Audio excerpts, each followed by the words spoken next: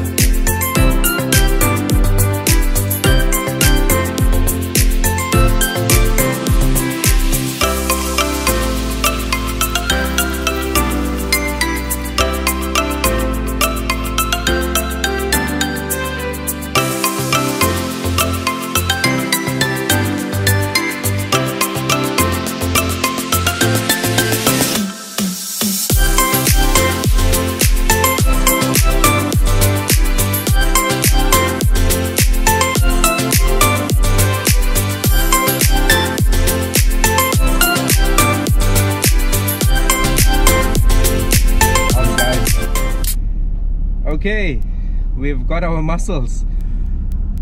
Quite enjoyable getting them. Nice to have a feel of the water. It's a pity that we never carried our rods. If not, I would have definitely put a mussel bait out there for that cracker that I'm after. But it will come. When the time is right, I will definitely get it. But right now, we are on our way to the local supermarket, and we are going to go get our ingredients to make the special mussel dishes that I've been telling you about. We're actually going to make 2 separate dishes. The first one will be a more of a crumbed mussel dish, right? We're going to crumb it and I think with egg and stuff, Terry? Yes. Yeah. So something different to me, but apparently it's quite tasty, so I can't wait to try that out. And the other one will be a simple braised mussel dish, and yeah, stay tuned, and I hope you guys enjoy this content. Guys, if you all have not subscribed, please consider to do so. I promise you guys, you're gonna be missing out if you all don't.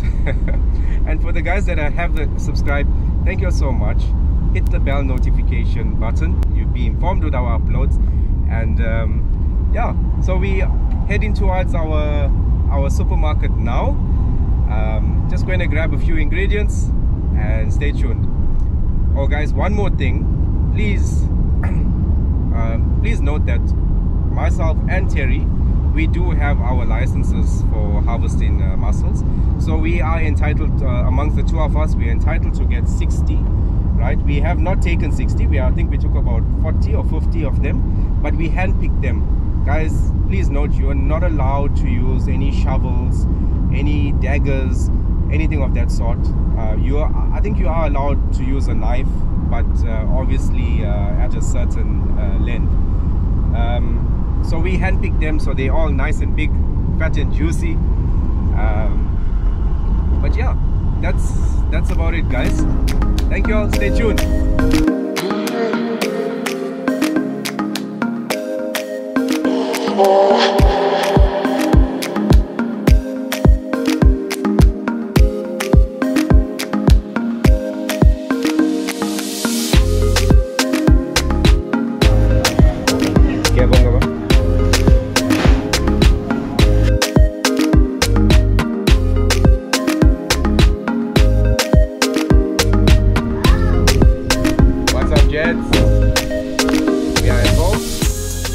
To get some really nice mussels, nice big ones in fact.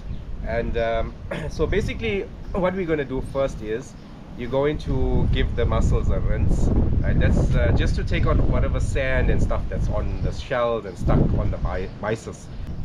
It's more the fibrous part of the mussel that is used to cling and attach itself onto the mussel rock, right? I never knew that until today. Like guys, this is the mussels that we've got. There's approximately 40 in here, right? And as you can see, it still has its seaweed on. So we're just going to give it a quick rinse. Take off all that sand that's stuck in between.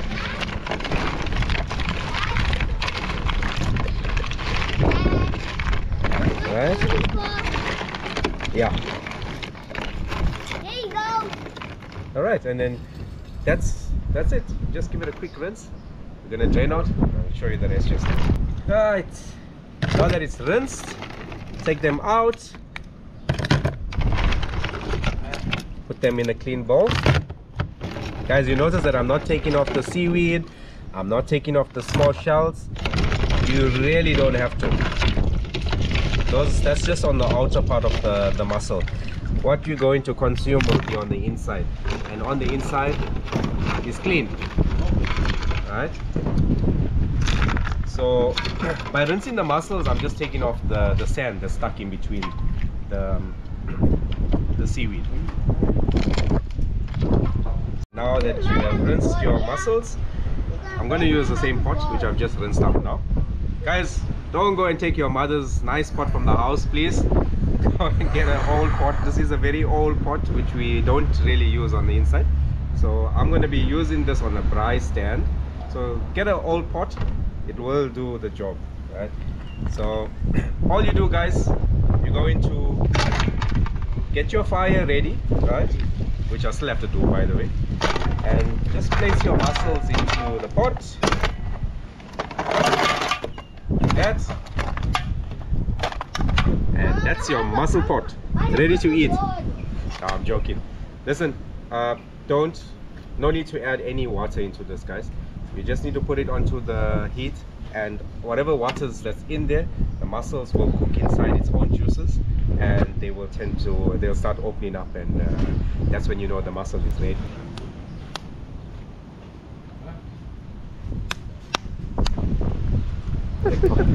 So guys, I'm gonna try something out that I also never tried out ever. I've got a nice sized mussel here, right? And I believe that these mussels can be eaten raw, right? So I'm gonna give it a try. And I see I got my spectators here who don't want to join me. Come on. But okay, I'm gonna give it a try. All you do is open them up, just like how you open them up to beta, right? And doesn't look too nice, huh? When you you know you're gonna eat this thing, right? So you just clean him up.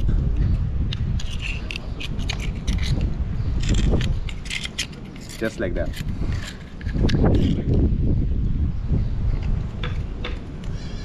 Let's leave the shell here.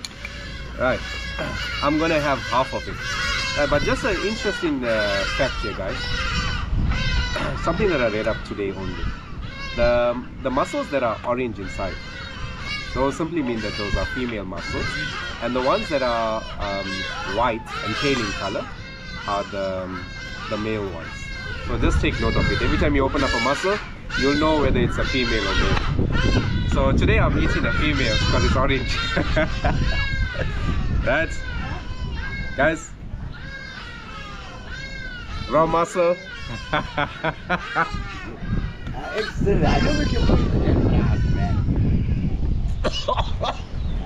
Let's take 2 on testing a raw mussel. Still have to get used to that. Here we go. What's really now? See that? It's actually not too bad. It's actually quite tasty, right? It's salty. It's very salty. And will I try it again? Definitely not. I prefer my food cooked. But anyway, guys, they can be consumed. If you're really hungry and you're on the beach and you cannot cook it, you can consume them raw. Okay, guys. From what I can see, yeah, mussels are all opened up and looking good. Looking good. So what I'm going to do here is take it off the fire and time to clean up.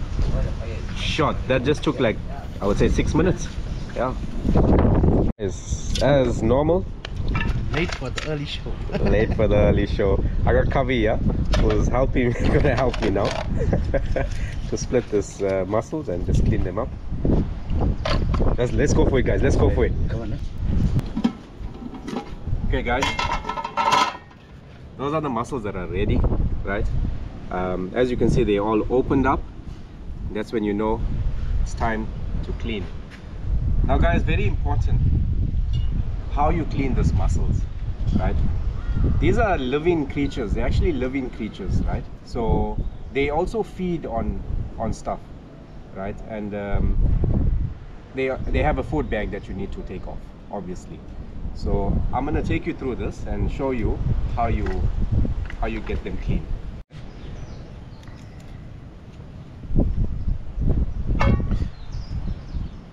Yeah, so guys, as I said, you'll take off the grass, right, by just pulling that out. Okay, and then there's a small food bag on the opposite end, and once you pull that, there you go. That's the food bag that I'm talking about, that you need to take off, right? And then this is the mussel that you will get to eat. So all you do is you rinse it in a little bit of water, just like that, put it into the bowl, and you're good to go. Let me show you one more time, right? The mussel shell is already opened. Take the mussel out, take off the green grass, just like that. Turn your mussel the opposite way, where you see a small black patch there, right? That's the food bag, which you'll pull out. Get rid of that, you can't eat that, and give your mussel a rinse in the bowl.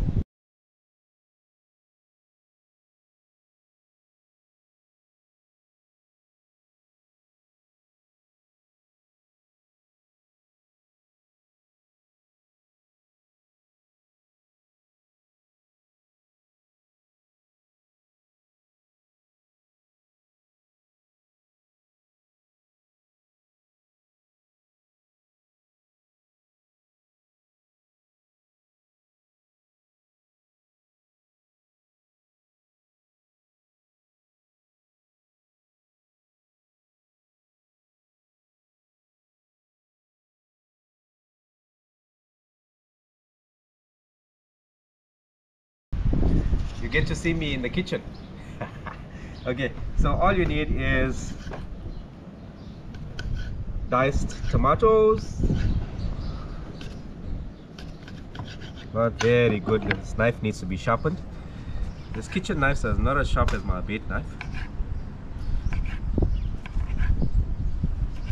Okay, so because we're braising, one small tomato is good enough, right? Onions. Mel, can I have some water, please? in this bowl. No. Hey Dad, that's what I was going to tell you. Right, onions is a must, guys, for flavor. Not a lot, Mel. Some nice fresh garlic, guys.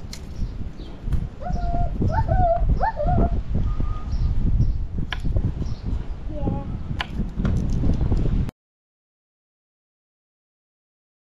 I've got some fresh onions, I've got some diced garlic, some green chili, and some curry leaf. So for now, I'm just gonna put just everything but the tomatoes. Right? Let's do that.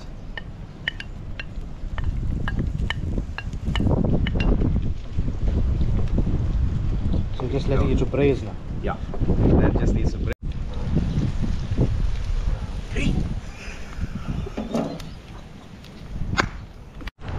Okay guys, onions are nice and golden brown, right? So what I'm gonna do is add my Kashmiri chili powder. What quantity are you putting? I'm putting 3 teaspoons of that because I've got green chili as well. Guys, make sure it's Kashmiri and no other chili powder. I'm just joking. Any chili powder will do, guys. Right, you mix him up. How's that color? That's one more spoon. Okay, Terry says one more spoon. Yeah, I know. There we go. Right.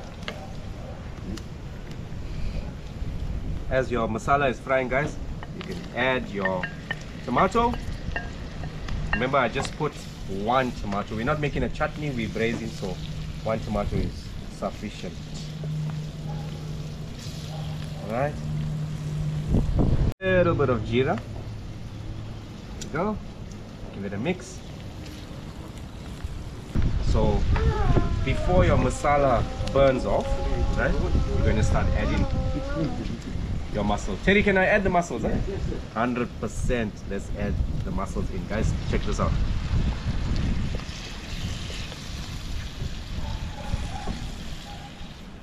I will need the salt.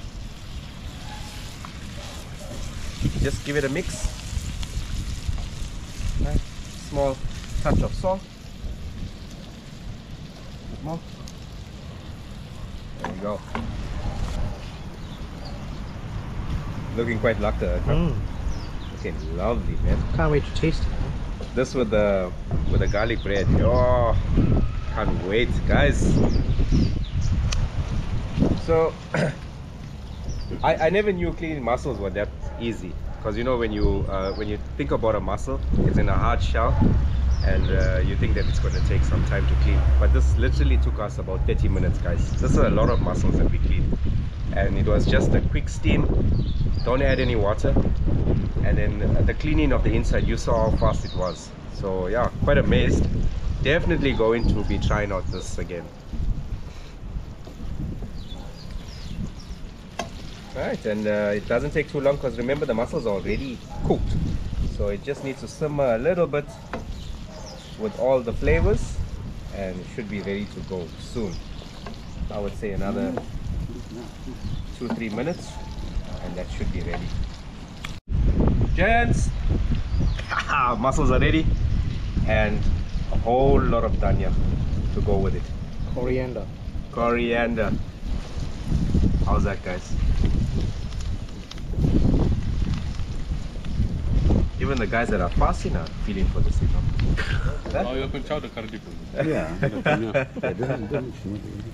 There we go, guys. Voila! Done! Let's put this on a platter, and we've got one more dish to show you guys.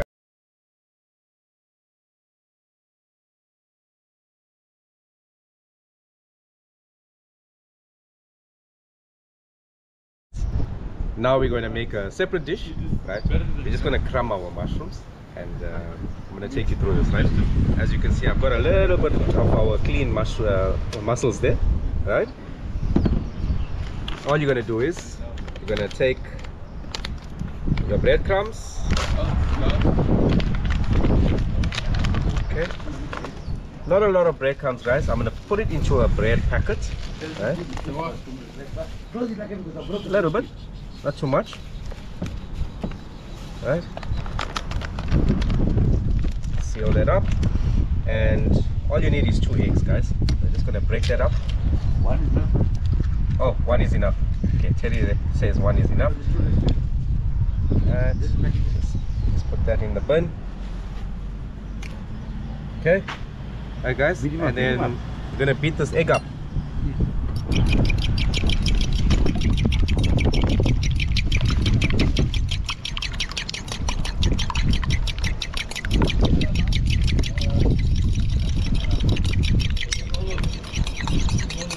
Alright, once beat it up,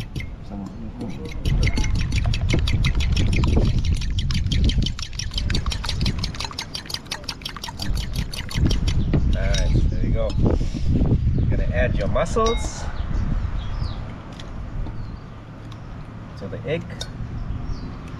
Alright, and then you're just gonna toss them in the egg.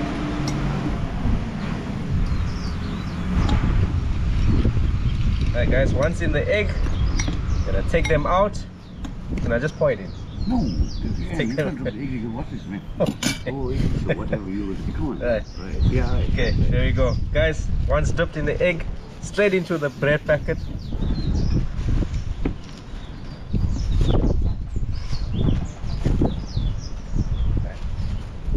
And together, and give it a shake. I think I need more crumb here. No. Yeah, I think I do need a little bit more crumb.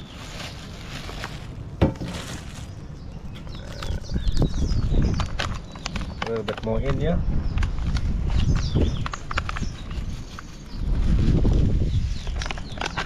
Okay.